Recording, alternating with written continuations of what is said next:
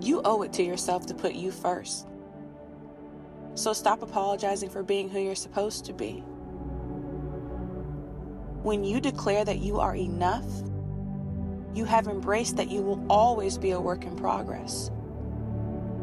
You realize that you will never be perfect, but you also understand that you are everything that you need.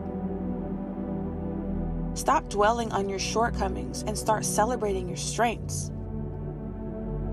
The beauty about you is that there is only one you.